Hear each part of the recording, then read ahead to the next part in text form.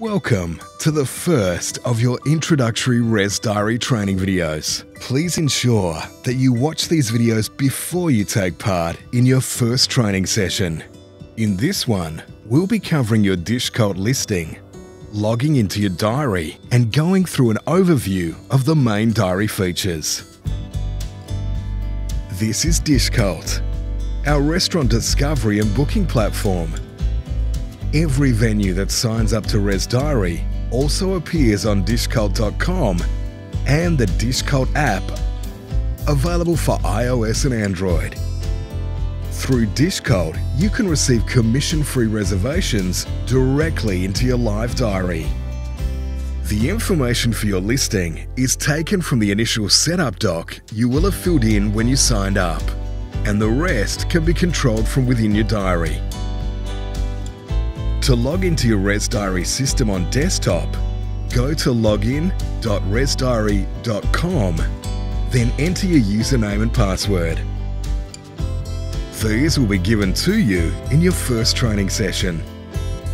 If you forget your password, just click on the Can't Log In button and we'll send a link to reset your password to your registered email address.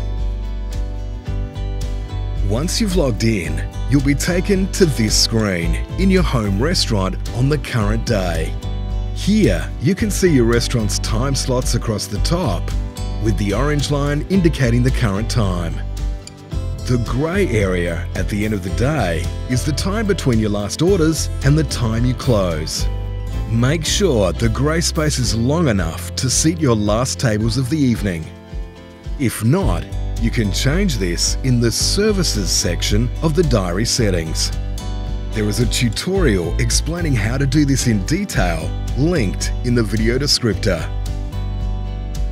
On the left-hand side, you'll see the areas of your venue listed as you describe them in your setup document and the tables that are in each area. The table numbers are listed, as are the numbers of covers that each table can hold.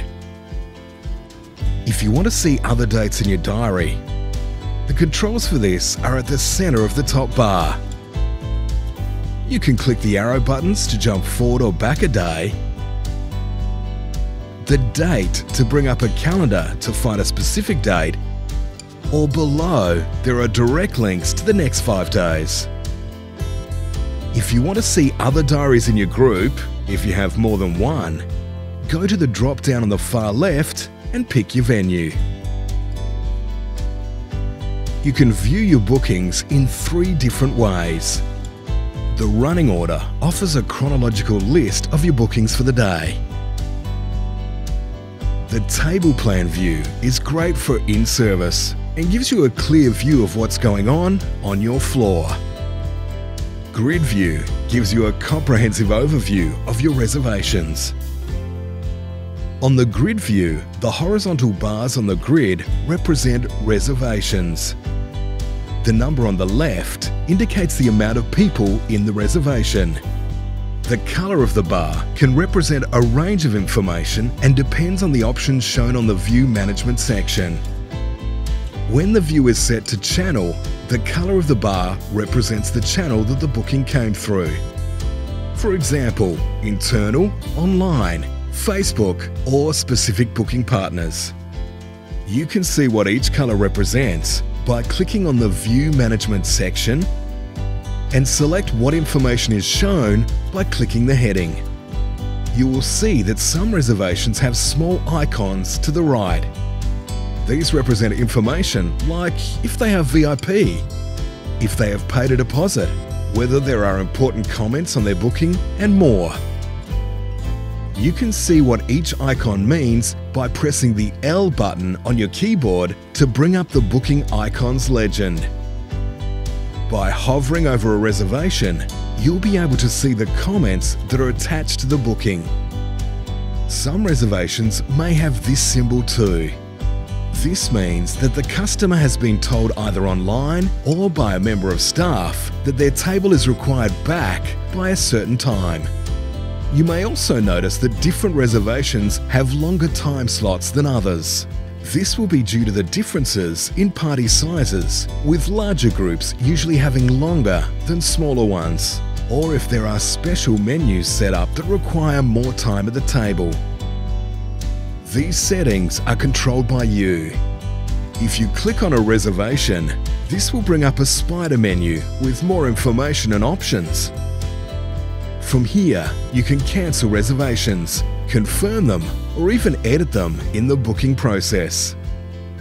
The booking tool is covered in detail in the next training film.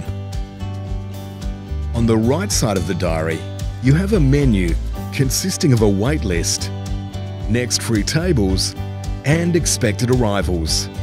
The wait list shows how many parties are waiting and how many have been seated. Tap on the icon to bring up the full menu.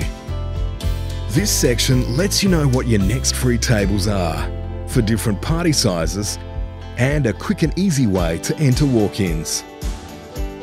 In the expected arrivals section, you can see what parties will be arriving soon, the group size, and where they will be seated. If you see a flashing bell, that means it's a new reservation that has recently been made. Looking to find a past, current, or future reservation? Typing their name, number, or booking reference into the magic search box will bring up their reservation details. Magic Search also works when you're trying to find a help article in our help desk. To access the full help desk, click the help icon and the knowledge base option. To contact our support team, click Raise a ticket and get a response 9 AM to 9 PM 7 days a week. You can find useful information about your diary, schedule initial and advanced training sessions, or request a demonstration of our ResDiary add-ons via our customer hub at sales.resdiary.com/Australia/customer-hub. There are also a range of support films and demos covering a variety of diary features on our YouTube channel, so click subscribe to stay up to date.